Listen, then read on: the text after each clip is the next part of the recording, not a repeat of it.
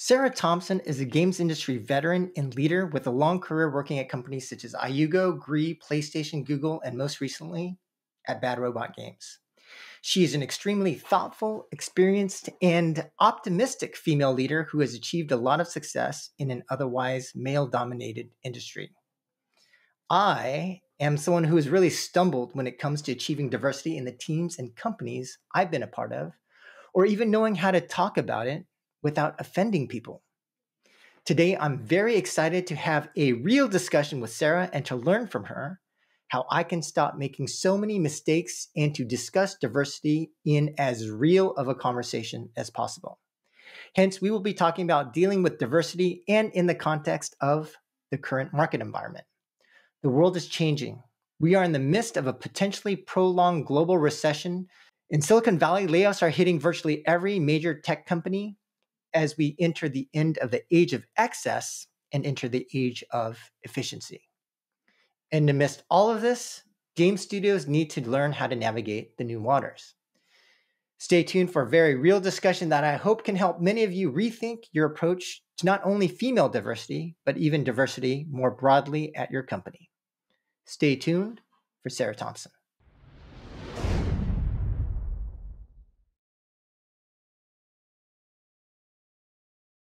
Okay, Sarah, well, welcome and thank you very much for joining. I thought we could start just by talking about kind of a sensitive issue, but is someone like me who's basically grown up a nerd all of my life. I've been socially awkward for basically my entire life. And still today, I think I'm pretty awkward socially. But as like a male executive or leader or manager, I, I'm kind of perplexed about how to treat women. And just to be more specific and to give you a more specific example, I think just the reality is, at least for me, the way that I treat men versus women is different. So, for example, if I'm here in the US, I might go out shooting guns with a coworker, or we could casually go out to dinner or have drinks pretty casually. And I'm just going to be honest here that I sometimes do tell pretty crude jokes with some folks who are male, but you better believe if there's like a female, even an executive or leader, I probably would not be saying those same jokes in front of the female lead or employee or things like that. And so I wanted to ask you in terms of when it comes to these interpersonal relationships or the things that we say, I wanted to ask you about what's the line and how do we as male executives, leaders, managers create bonds with other coworkers or leaders without things just being super awkward or people feeling weird? Yeah, it's a great question. I love that you're starting with this. First of all, thanks for having me. It's awesome to be a Welcome. part of this, and I'm really super thankful that you're even having this dialogue. So, like, first off, kudos to you that you're opening up this conversation, and I feel like that's a really important first step to acknowledge because I think there's a lot of fear around having these kind of discussions. Mhm. And we're doing ourselves a disservice by not even having the conversations. So I just want to say that right off the bat. And I also want to state that I am by no means an expert in this area. I'm not someone whose job is to focus on DEIA work or unconscious bias work or any of that. I do my own work around that, and I'm one of many perspectives and someone who has my own experience in games. So I just want everyone to think about their own experiences and their own perspectives, and that there's a lot of different angles to this conversation, and like Right, we're not going to have enough time to dig it. We're going to be scratching the surface right. today on this. So just wanted to preface that. So to address your question, I think that a reframing of what you were saying around how do we, avoid mistakes, how do we stop from feeling awkward, that's going to happen. Like, first of all, let's normalize that. Yeah, Let's normalize that, like, we're going to say stupid shit sometimes. right. We're going to be unskilled sometimes. We're going to say things that unintentionally could be harmful to others. And the key for me and I think for a lot of other people in the space, is just being willing to be open to hearing when that might be the case. I think we go in with a lot of assumptions around how to behave and not how to behave, and it's changing rapidly too. Like, things that I said 5 years ago, I probably would be cringing at today, and I think that's a good thing. That means that if you're cringing from what you've said a few years ago, that means you're evolving, and that's part of the human experience, is to understand that the world is changing quite rapidly. So, I would say, this is a not to get it right. I'm my goal, and all of our goals should be greater understanding, empathy towards other people, understanding other people's perspective, asking questions, bringing curiosity, because we tend to want to shut down. We tend to want to get to a place of defensiveness.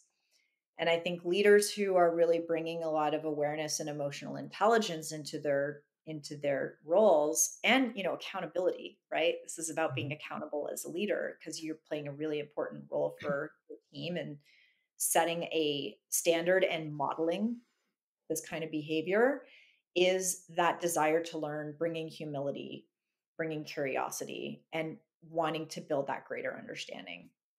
And I mean, listen, you live on the other side of the world. I'd love to hear, like, what's been your experience in terms of, living in a very different country in India, and that's culturally quite different from the US, and has its own challenges around caste system and things like that. I'd love to hear, what's been your experience with that.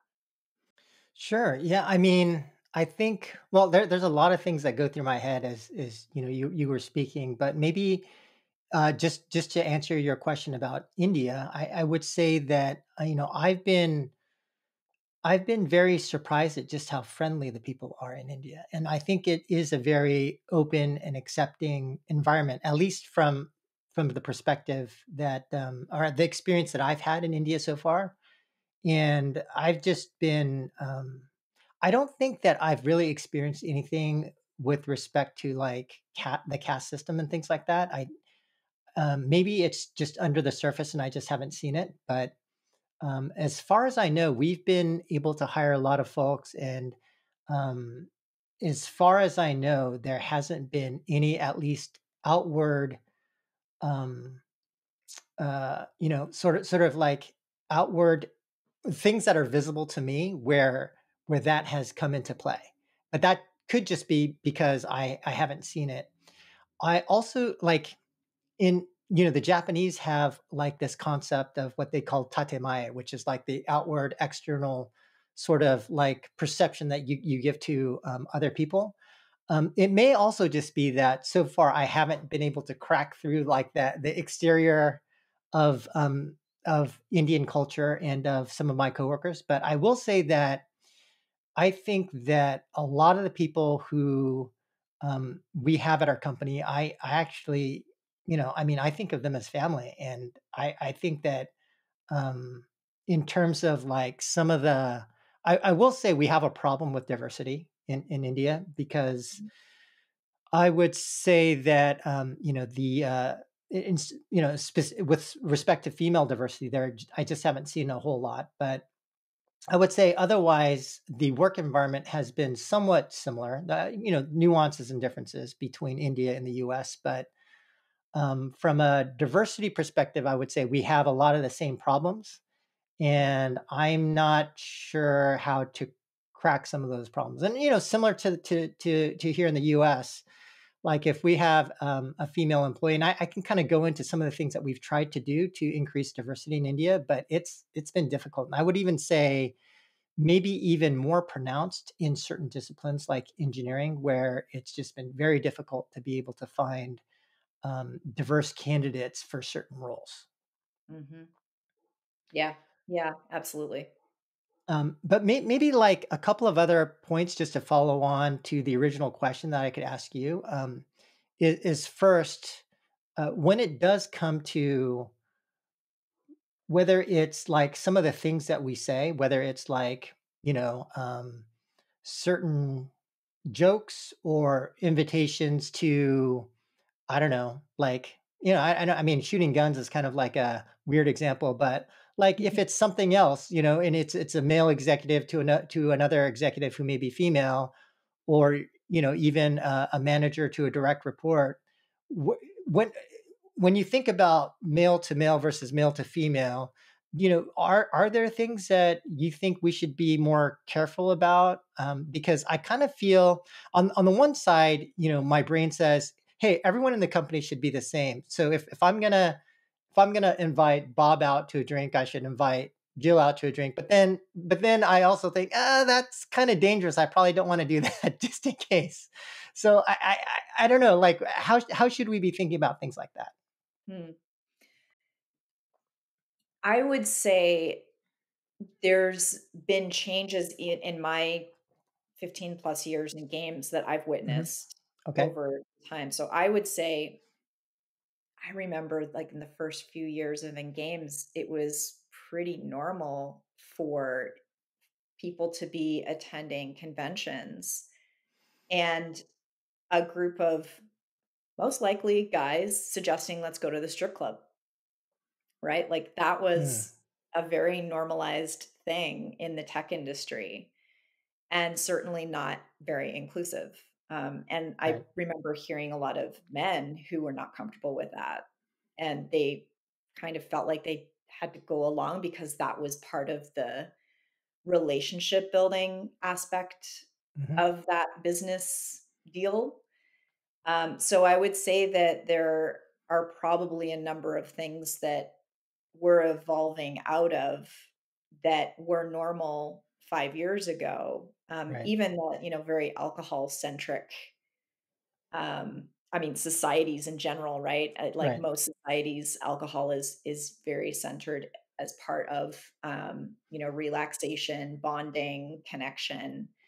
And again, I don't think that that's exclusive to women necessarily feeling uncomfortable. I think there's people in general who don't particularly want to engage in alcohol, but I think that it's about again, it's about creating an environment where how do you do an activity or how do you have some kind of meeting dynamic, let's say, Hmm. that there's optionality, right? There's a Right. way for everyone to feel welcome, for the environment to feel safe. So I think it's about that consideration and thinking about like it's not necessarily gender based, but and sometimes it is how do we create an environment where it's like, yeah, maybe some people might want to drink and then other people don't, but like how does everyone feel welcomed and like they belong in that kind of environment? And I Right. think too, it's a great opportunity to check our own egos, right? We get attached to belief systems, and that's the other thing is like that's part of the sensitivity that comes up around this is people feel like they're being attacked or that there's something that's personally being pointed out to them that they're Right. doing wrong. And the fact of the matter is that we all have our own implicit bias. We all have our belief systems, and there's an identity attachment to that, right? So it's an Yeah. opportunity for us to bring that humility and say, why do I feel so strongly that it needs to be this kind of scenario or it needs to be in this environment? And is there a way to do this where everyone feels comfortable or that there's some kind of level of safety being created and giving that opportunity? And also, too, like not making assumptions. Like, I think, Yeah. I ride motorcycles. That's a very male dominated activity, and I Hmm. think a lot of people would have not expected that's something that I enjoy or that they would talk motorcycles with me. So, like, also there's sort of gender bias in our assumptions around what people are interested in or not. So, yeah, it's about curiosity, not making assumptions, bringing humility and just being willing to listen to people. Right. Yeah. The second kind of follow up that I wanted to ask you about is this notion around I don't know, maybe call it safety or just like being open because I do think like if I were to think about it from both sides, from the perspective of let's say a female employee or leader, and maybe a male leadership team of some kind that is creating an environment. I feel like there has to be, in my opinion, I would hope that there would be openness on both sides, meaning that from the perspective of if you do have a male leadership team, that you create an environment where, to the point that you make, there's more optionality. It's not like, hey, we're all gonna go to the strip club or we're gonna do this. There's like more options for people to build bonds and to create an environment where uh, that leadership team helps empower female employees or leaders to say, hey, you know what? I don't like this event. It's not cool. I'd rather have something else. And where that male leadership team would be like, oh, okay, cool. Yeah, let's figure something else out that makes more sense. But then also on the other side, I do also feel like, and I especially felt this when I was in LA, where there was almost like this police attitude, like, I'm gonna get you. If you Yeah. say anything that's out of line with this specific narrative, then I'm gonna try and attack you and kill you. Mhm. And I really got that sense where it wasn't about intent. It was really about you make a mistake and I'm gonna try and crucify you.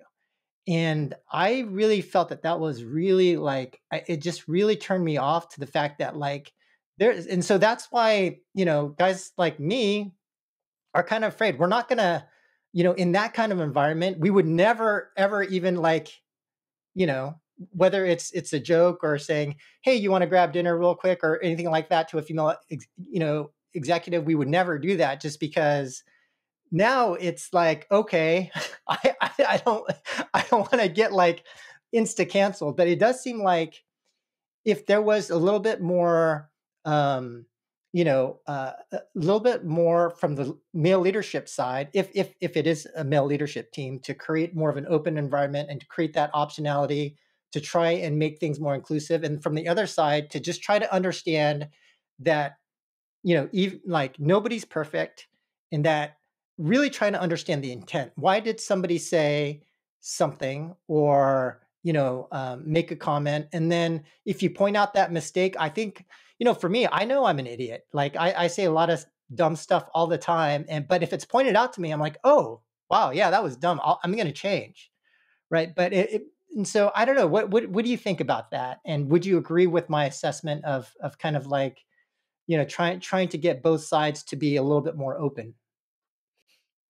Yeah, I think you've hit on a few really important points there. There Things have been operating in such a way for so long, and with many industries, let's talk about tech and games because that's what we're in. There's been a reckoning over several years, right? I mean, Gamergate, it's been a few years since Right. Gamergate these days. So I think there's been a lot of really bad behaviors, unskilled behaviors, harmful behaviors that have been occurring in the gaming space for a really long time. And it's being brought out of the shadows. So that's fantastic. That's how things change, right? Is when they live in the shadows, it continues to fester. So as things are being brought out and people are speaking out, underrepresented groups are speaking out around treatment, abuse, harmful behaviors, the pendulum does tend to swing. And we saw this with the Me Too movement. We saw this around a lot of different reckonings that have been happening these days, is the pendulum can swing in the opposite direction where there's a bit of um, um, let's say like a militancy around it or an extremism mentality around it. Mhm. And I think that's also harmful, to be honest. I think that there needs to be that kind of space like we were talking about earlier. There needs to be room for people to make mistakes as long as there's the desire to learn from those mistakes, that's, Right. discernment's important here. Accountability needs to be present, and room for discussion needs to be present. There's actually a great book. It's on my reading list. I haven't read it yet, but I listened to a podcast um, around the author. So the book is called The Persuaders, and it's Anand Giridharadas who wrote it. And this is a book that talks about in depth around how we're really going to create tide change in society around racism, misogyny, the things that persist everywhere. And that we need to give it the time and the space to do that. There's new language that's been created Mhm. around, gender fluidity. There's new language created around race-based discussions, and we can't expect everyone to be fluent in that Right. overnight, right? So I think giving people the time and the chance to learn that, and understanding that it's also very situational in terms of what part of the world you live in culturally. There's cultural nuances around this as well that we need to be really sensitive to. And we don't like that as humans, right? We don't like the complexity. We don't like the fact that it isn't this sort of nice little neat simple thing to learn. And that's part of the discomfort around learning this, is that Right. there's a lot of complexity to this. So I think needing to know that, and not sort of jumping to that punishment or using shame as a weapon, like weaponizing shame, I think is a big mistake. Right. I think calling people out in a not an emotionally led way, anchored in sort of knowledge and groundedness, is going to be much more effective and produce a lot better results with people than lashing out and leading with anger and leading with shame. I think that's Right. that's not going to be the best way. Yeah, because I think to your point, it doesn't have to be like it doesn't have to be a situation where things are so emotionally charged and there's like this anger that everyone has. And I'll give you a very specific example where I screwed up. Okay. So I was in LA and I was like, what we're doing here, this is retarded. And then there was just like this, and then, what the fuck, and like people just got so upset and they're like, you cannot use that word. And it was just like I was just like, okay, you want to just explain, like let me understand. Okay, if I don't have to use that word. Just like calm down, everybody, relax. And then like 2 days later, there was a female exec and we were in a room and she's like, oh, this is retarded. I was like, you know what, actually you're not supposed to learn that word. You're not supposed to use that word. I just learned 2 days ago. And it was just like it was just a really calm conversation, right? And she's like, oh, okay, yeah, that's fine. So I do think like there are situations where if people just like try to understand intent, like some of us really aren't using specific words or trying to hurt someone or trying to kill somebody, and like you don't have to crucify us in order to in order to get change to happen. If we understand, oh, this specific word or doing something in a specific way is hurting people, obviously we don't want to do that. So I do think, to your point, if people could just be a little bit more open-minded and just trying to understand, what was the intention? Was the intention of this person to try to hurt somebody, or were they just making an honest mistake? And then we can just talk about it. And I think a lot of these things could be um, handled in a very calm way if people just just calm down a little bit. Yeah, Yeah. I agree with that. I think that, again, we are all on a learning curve right Right. now with this, and that's a great thing, and we need to make space for that. I also really want to give people the benefit of the doubt, like you said, is that the intention behind that is not harmful, and I think in most cases, that's true.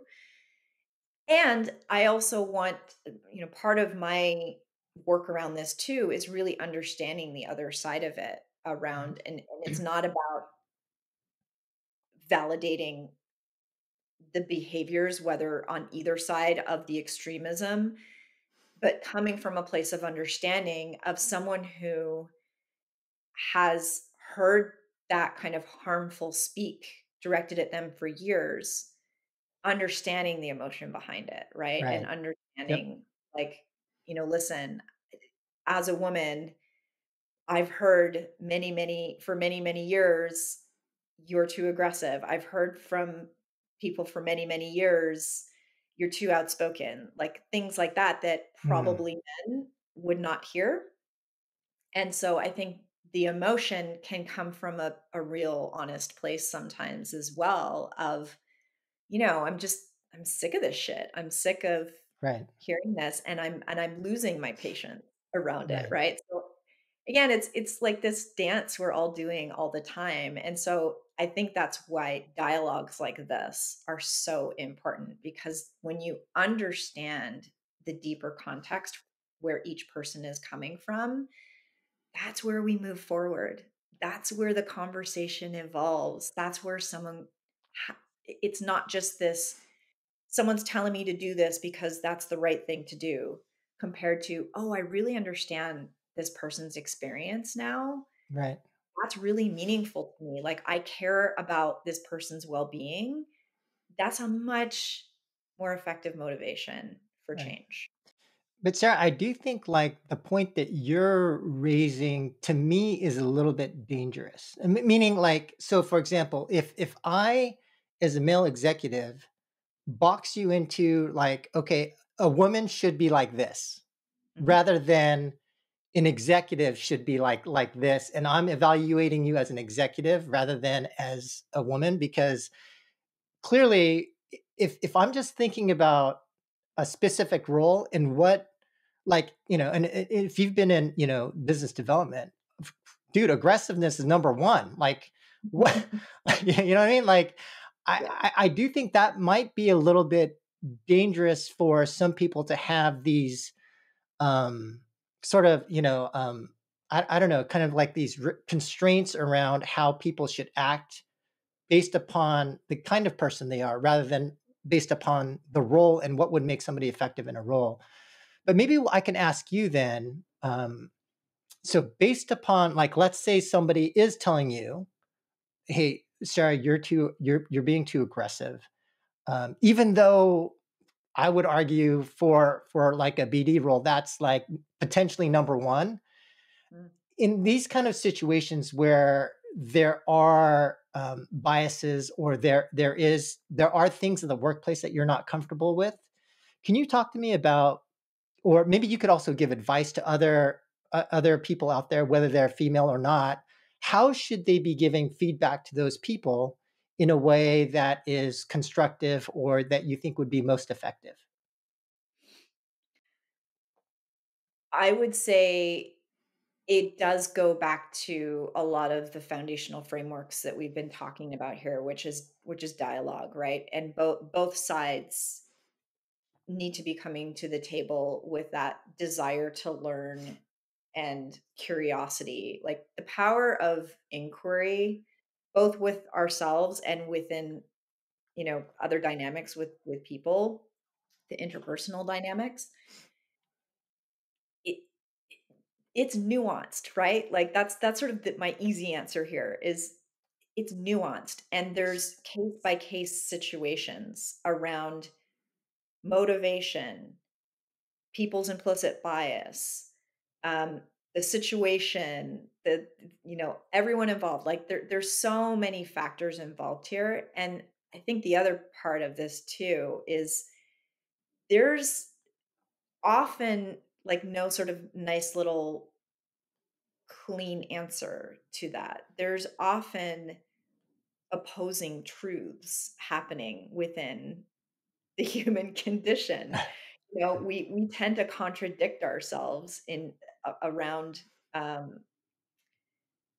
around behaviors and personalities. And so this is why this is a challenging kind of discussion, right? Is that Right. there's pieces of this that's like, well, there's this element here and this this fits into this kind of box, and there's this element here, and this fits into this kind of box, and like they don't they don't go together or they don't make sense together. It's like, well, yeah, welcome to being a human. So I know that sounds like a bit of a messy answer, but I feel like there's that's part of what we're trying to navigate here, and part of what being a skilled leader is about is knowing how to dance in that complexity and Right. really understand and do the best we can in that moment, right? Like I was saying before, like my understanding and knowledge of DEIA 5 years ago is very different than where it is now because I've done that work and I have the desire to continuously learn, and that's the point, right? Is to do that. So I think when you're approaching your manager or your boss and there was something that was said that felt um, sexist or limiting or a little slight hint of racism in there depending on the Mhm. person, I think that having that kind of dialogue requires that motivation for greater understanding. Right. But if we were to keep it a little bit real here too, like I also think it also depends on the environment and the people, right? But because let's be real, there are jerk offs in life, in working Yep. at companies. And maybe this jerk off is the person who is either harassing a female, employee, or having biases that are limiting that person's advancement. And in some cases, going back to intent, maybe it's an unconscious bias, and the intent of that person is to actually get better. But there are, and I've seen numerous examples of executives where if they got critical feedback, they would take it very negatively, and they might actually try to, have some form of retribution given because they wouldn't want that feedback to get around, and they would feel it's an attack. And so, from that perspective, what do you think, Sarah? Like, I really feel like that does put some female executives or employees in a very precarious situation. How would you advise somebody how to gauge that situation to try and make, their work environment better? But if, it kind of depends on who that person they're giving that feedback to is, and like, how would you even gauge whether that person is somebody you should be giving feedback to? That's an excellent point you're bringing up here, and thank you for bringing this up because I do think primarily people who are feeling that they're needing to point something out in that way that feels inequitable or harmful to them as a underrepresented person in games, your safety and your well-being is number 1. And so making that judgment call about whether or not this is going to produce a any kind of desirable outcome, Right. and b something that might actually get that kind of retaliation back on you. That's a very real thing that many people have to consider, and Right. it sucks that that is the case. I've experienced that over the years. I definitely feel that there's been environments I've been in where something I have said has ended up being a CLM, a career limiting move, and that we still have so much work to do around Right. that. And so it is that balance of making that personal decision around when to speak out, who to speak out to, safety, and that's really a personal choice. That's and I fully respect people who make that choice not to speak out because they don't feel safe. Right. That's a very, very real thing. But I think if we were to assign attribution of responsibility, though, I would probably say that if somebody isn't speaking out, it's most likely the fault of the leader to make sure that they make it clear through actions and through example that feedback is going to be safe. So, I mean, I've also seen cases where people are just too scared to say anything, even in a safe environment. But if I were to think, or if I were to put responsibility or the bulk of the responsibility on one side, I would probably say it's most likely, and I would say 80 to 90% of the responsibility should be on the leadership teams to create that kind of environment where things are okay. Would you agree with that, Sarah? Oh, I completely agree with that. I think that the onus is on leadership. They're the ones who are creating that environment. Right, And culture, that's part of culture. That starts from the top. And yes, it permeates through the entire company, and there has to be an awareness of how everyone is feeding into and supporting or not supporting that culture, that environment. And I think a really important lesson that I've learned recently is understanding that as a leader, if you're really committed to creating inclusivity, belonging, and safety, trust, all of those things that make a fantastic culture, it doesn't mean that everyone's going to actually feel safe. And you have to be right, okay with that because people are coming into the workplace with their own degrees of comfort and experiences and traumas right, that we probably don't fully understand. And so we do our best to create a container for that, but don't expect everyone to feel safe. As long as you're doing the best you can and taking in feedback of how you can improve on that, I think that's the key. got it. And maybe another question I can ask you just to kind of shift gears a little bit, but just when we look at the games industry overall, it's very male dominated. And, I'm sure you've experienced this in your career, in the games industry. But I want to ask you in terms of like, when we think about the lack of diversity, why do you think there are so few females in the game development industry? Oh gosh, we don't have enough time. What time is it? We probably need a couple of days to really dig into this, but yeah, let me attempt to tackle this. Gosh, I mean, there's so many layers to this, right? I think we need to think about all of the layers to this. So, thinking about um, awareness. Mhm.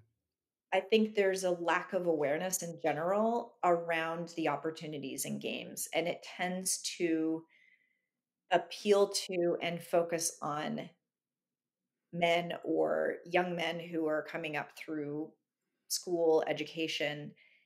And I think there's a preconceived notion that the games industry is very tech, like, and yes, of course, tech is a huge part of it, but there's so many other elements and roles that are part of the games industry that don't have to be that tech centric kind of role. So, like for me, for example, I'm I I'm definitely not a tech person. I know enough tech to get by, but I'm business development. I'm doing a very different element and side of games. There's marketing, there's community building, there's all these other pieces that I think there's just a lack of awareness around Okay. that in the space.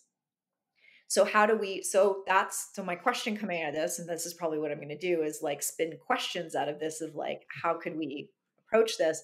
How do we build that awareness in schools or what have you of, hey, this is a space where there's a lot of opportunities for all sorts of people, not just dudes, right? Right. So there's that. I think safety is a really big piece, like we've been talking about, around how do you have an environment where women feel really motivated to join and that they're actually going to feel valued, that they feel like they can make an impact, they feel like they're going to belong. And like this heavy Venn diagram with, gamers, right? Right. There's big issues around women feeling safe to play online games. So there's a very similar kind of dynamic playing out there of like, how do we create an environment where women feel like, and people of all kinds who are not men, cis men, is how do we make that a space that feels comfortable for everyone? Uh, yeah, I feel like then understanding different perspectives, right? How do we get more women actually feeling like they can speak up and start shaping the industry more, feeling like they can make a bigger contribution around that. So I think there's all of these pieces and like very systemic issues that are slowly changing over time. That's the other thing too, is that we need to understand that like this is going to take time, right? This is not Mhm. something we're going to be able to just fix in a year or two. That we need to really be looking at the system overall and looking at how we're making these incremental changes that will lead to meaningful change down the road. And I think that's a big piece too, is having that sort of longer term thinking as opposed to the short sighted, like things are broken now, Right. fix, fix, fix. Like, no, let's think about how we're actually tackling this in a meaningful way. Okay. And maybe one other thing we could talk about related to this topic is also like the benefits of diversity, because I do think that this is something where, I'm not sure if everybody realizes the advantage of having, different perspectives helping as a benefit or advantage for a company and for our leadership team. And where my mind goes, as a very specific example, is when I think about the GFC, the Great Financial Crisis of 2008. Then basically during that time, like essentially almost every bank failed or required a bailout from basically taking a bunch of super risky bets, investing in things like subprime mortgages, even when it was pretty obviously a really dumb thing to do. And one of the few banks to survive was actually the Bank of Iceland, which was led by a female CEO and female management team. And of that leadership team and of that bank, it was said that that team, unlike bank leadership teams at other banks that were all male and really just like, we just got to make as much return as possible and just go, go, go, drive, drive, forget about the risk and things like that. But that team, because they were coming from a different, kind of space and had a different perspective, they were able to avoid a pretty massive mistake that was, that many other male leadership teams fell into. Another example that comes to mind is just, a number of years ago, I had an opportunity to go to San Francisco and meet with some leads at Glue in San Francisco, and I noticed there were a lot more female leaders in that team. And just walking around the cafeteria, it's like, oh, there's a lot more females here than I would expect in a typical gaming studio. And so it seems like, at that company they were able to find success with female based games or games that were focused on female audience. But you would kind of think that you really shouldn't just need female employees or leads for female genre games. It should be more broadly applicable. And, they did have good success with a number of games at that time. And so I was wondering if you could just comment on, what your perspective is in terms of the benefits of diversity, or having maybe more specific to the female context, having more female leaders and executives in gaming studios. This is a really curious discussion slash debate to me Okay. because I feel like games as an industry has this very interesting dichotomy of games that tend to be very focused and driven towards male gamers, Mhm. right? The typical like usual suspects that we can think of, the Call of Duty such and such like that. And then I think there's other games that maybe fall into that bucket of um, 50-50 or more female or diverse gamers, like let's say a Candy Crush, for Mhm. example. And that's the fascinating thing is that games appeal to a lot of different kinds of people, right? So if you're really trying to design games and let me say there's room for all of it, right? Like I don't think COD should be trying to, attract more women necessarily. That's definitely not what I'm saying. I think that there's room for all kinds of games. There's room for a spectrum of content that's going to appeal to a real interesting mix instead of this sort of this is a game for men, this is a game for women. Right. I think there's developers out there who are making games that appeal to a really interesting broad spectrum. Supergiant is a fantastic example of a developer who's made content that is extremely diverse in Hades. I think that you're seeing that at the AAA level with The Last of Us, with very diverse characters in this really beautiful storytelling kind of format. Uh, I think there's a lot of really great examples of why it's good for business, right? Mhm. Like that's sort of my bottom line here is that it's really good for business for us to consider, depending on the kind of game you're making, if you're wanting to create a game that has broader appeal or appeals to a spectrum of gamers or players, then doesn't it make sense to have folks like that on your team, right? Right. Because then you're coming from a place of authenticity, you're coming from a place of lived experience and making something that really resonates with that segment, right? And who you're trying to attract into your game. And that's what I love about the game space. And that's what actually what I certainly, like I said, it's not just indies, but I really do feel like indies are leading the way on that. And they tend to innovate in this area of diversity, in pushing the boundaries and really showing what a game can be. And I love that. And I think we're seeing platforms really supporting that as well. I think Xbox is doing a fantastic job at supporting that. I think Epic is doing a fantastic job, and I know they get dinged around Fortnite a lot, but Mhm. honestly, I think they're doing a really, really great job of offering a lot of really great diverse content. Great.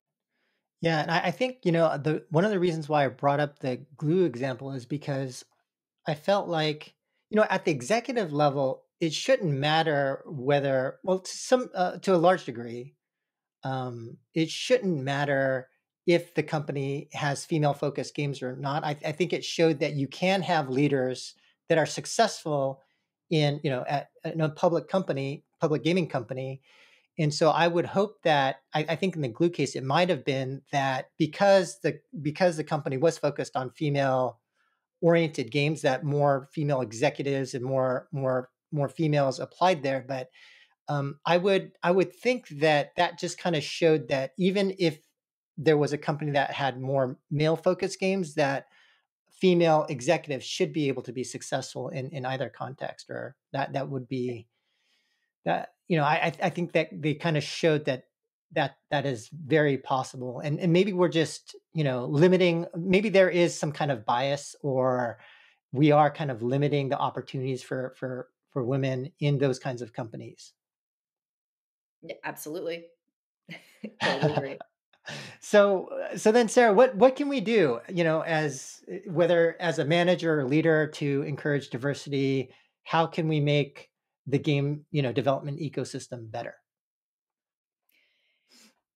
This is a question that I get from a lot of other people in the space as I'm talking to colleagues who are starting their own studios. I get those DMs where they're like, "Hey, I'm starting a studio. I'm really struggling with finding more diverse candidates. Like, how do I even tackle this?" Right? And there's Mhm. sort of that sheepishness behind it. And I think that there's more and more examples out there of studios of all sizes, really, who are leading the way in this and modeling this. And so my suggestion is like first of all, like let's just start with the basics. Like, what does diversity even mean to you, right? I Mhm. think the definition of diversity can mean very different things to different people. So how do you even level set within your company as you're deciding to build it? What does that mean? Is it dependent on location and culture and individual definitions, and making sure that everyone's sort of on the same page with that is a really good first step. And then the next step in my mind is, how are you connecting with people that you admire in the space that you perceive as doing diversity well? And I think that there's a number of studios that are really vocal and open to that kind of discussion. So Iron Galaxy, I think, is one of the shining examples of how to be leading in diversity and adopting very progressive cultural um, uh, ethos and values around how to create that. Adam Boys and Chelsea, they're very open to those kind of conversations. Not to put them on the spot, but I think that they've been very vocal about that and Yeah. very open to those kinds of discussions. Yeah, by the way, I met Adam in Colombia, like, this must have been 5, 6 years ago, and I was quite impressed by him. He's a good dude for sure, in my opinion. Oh yeah, I had the absolute honor of working with him at PlayStation, and he to this day is one of the best leaders I've ever had in my career, Awesome. for good reason. So I think, that's a great example. Where I was just at Bad Robot, female-led studio, Mhm. extremely diverse team. Picking their brain about that, I think is a really great way. Like, you don't have to figure this out on your own. I think that's the other Right. challenge that a lot of leaders think is like that they're sort of on their own island and they're having to figure this out themselves. It's like, no, lean into the community, right? And Mhm. see who's willing to have those kind of conversations with you. And then broadening your network, right? I think we all kind of get into our little bubbles of who our friends and colleagues are in the Yeah, space, and if you're kind of noticing that maybe there's a lack of diversity there, is going that extra mile of, hey, I'm going to go to this convention next week, and there's this really interesting talk on diversity, and this is going to give me a different perspective and help me learn more. And perhaps I'm being surrounded by a more diverse audience, and I'll just kind of organically meet people who are not in my sphere, right? So right. doing the work around that. And then I think also too, really committing to, with if you're a studio leader or a company leader, is committing to that education piece Mm. and doing the work with your team. So if there's unconscious bias training, if there's a number of really, really fantastic trainings around DEIA these days, language and inclusivity, is actually going through that coursework and walking your talk around that is really meaningful. So yeah, I would say there's a lot of different ways that you can do that, but it does require commitment and it does require a degree of um, prioritization. Right. And maybe a follow-up question I can ask around that is, and feel free to call me out, because but I in the context of like a startup, and that's my experience right now, trying to, we're in a race to achieve profitability, kind of doing our best to try and create a profitable organization versus like a large organization which has already achieved profitability. And I would say at times, I've thought a lot about diversity, spoken about it with other kind of um, uh, leadership teams of other gaming studios. But and at times I've tried to force it where it's like, okay, for this role, I don't care. We're just going to hire female because we need more diversity. And since then, I've kind of backed off. And right now, what we're doing more is to try to fix top of funnel, where we say, okay, we're going to at least interview this many or as many female applicants as male applicants, at least. But then in the end, we'll just try and determine who the best applicant is. And we also try to reduce bias through more like standard written assessments and things like that, to the extent that we can, and to standardize our questions and things like that. But at this point, I think, you know, um, that's basically all we're doing. And part of me is like, okay, well, we're still not super diverse. And, as a startup, we've got limited resources. So maybe I'll just figure this out once we're profitable. And so please feel free to give me feedback. Is that a cop out? And and if it is, feel free to call me out. Is there more I should be doing? What are your thoughts on this line of thinking and kind of my own approach in the context of startup versus large company?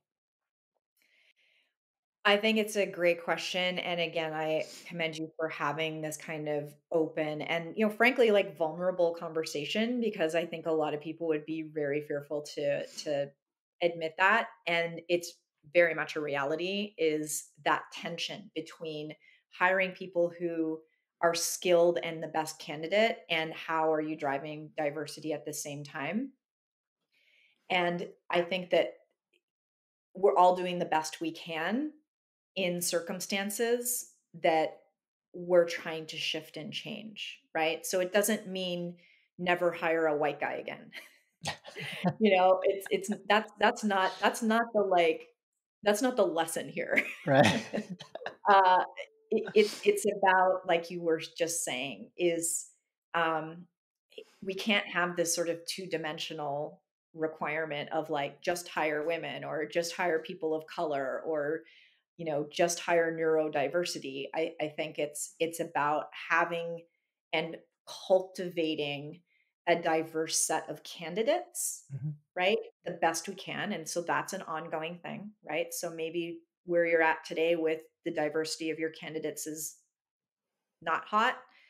If there's the ability um, to work towards that, to increase the diversity of candidates, to broaden your spectrum of candidates, I think that's a much better goal than we need to hire X amount of women, right? So I think that's a really important reframe around that is what are you focused on? Because when you're bringing the best people across diverse candidates, then you're hiring across diverse candidates, right? And then certainly you need to be examining unconscious bias and things like that.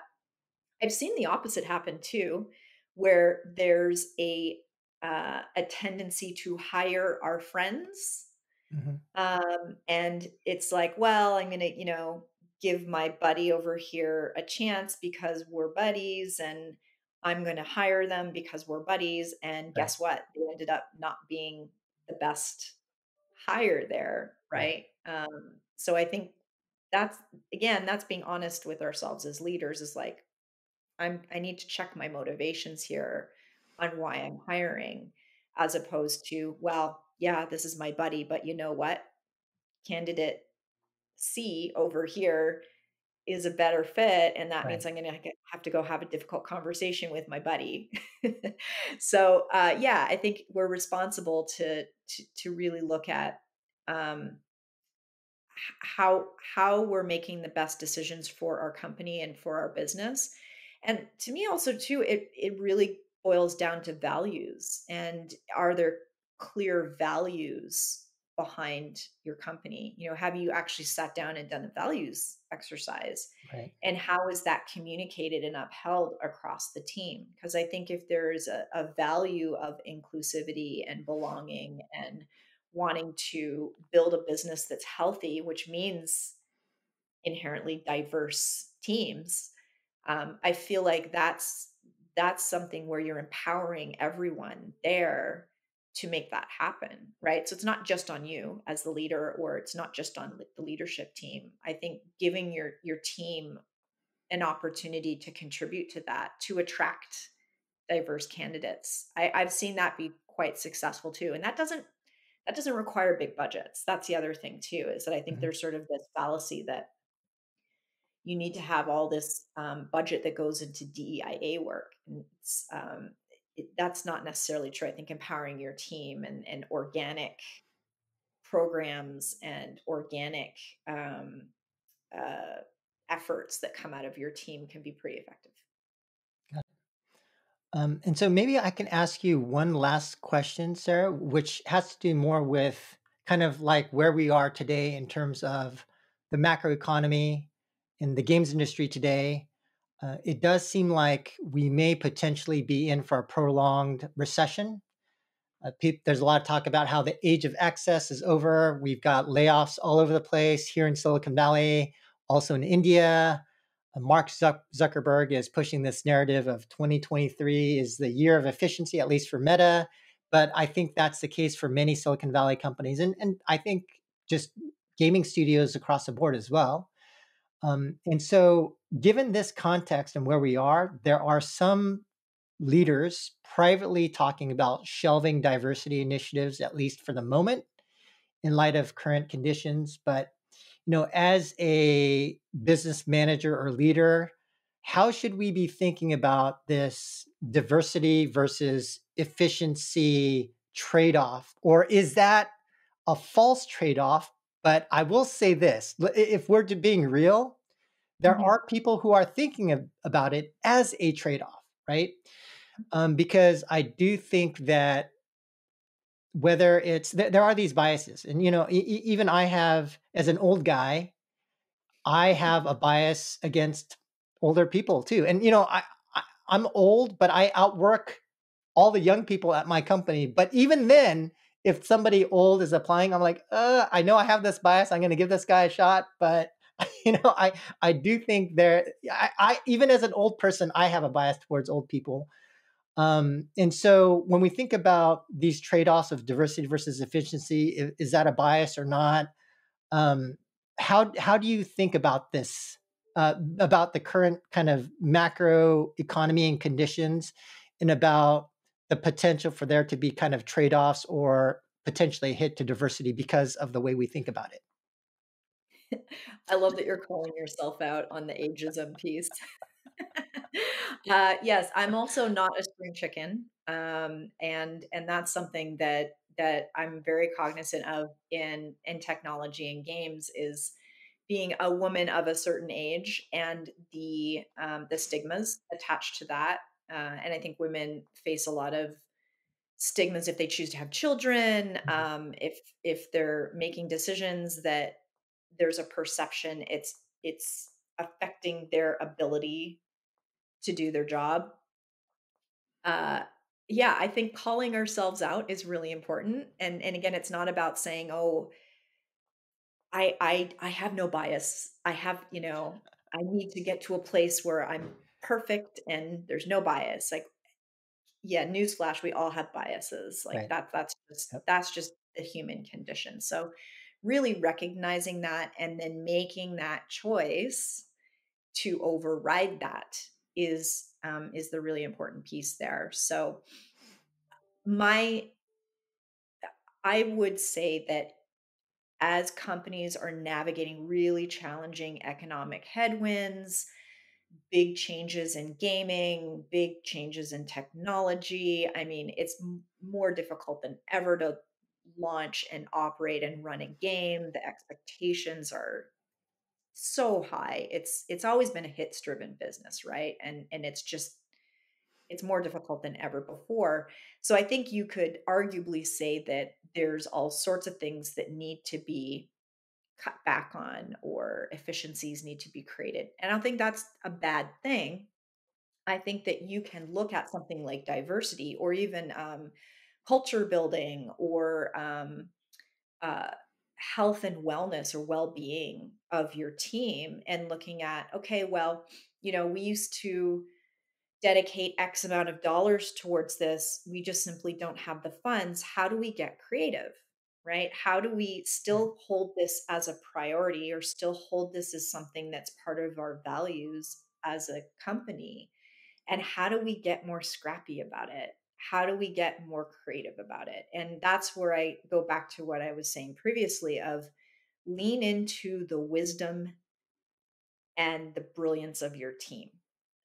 I think giving people and empowering people uh, to run with ideas and giving them constraints will actually create some pretty cool innovation that will still keep diversity, DIA work, inclusion, belonging in that list of priorities. So that would be my Right. counter to that, is that it's not an all or nothing.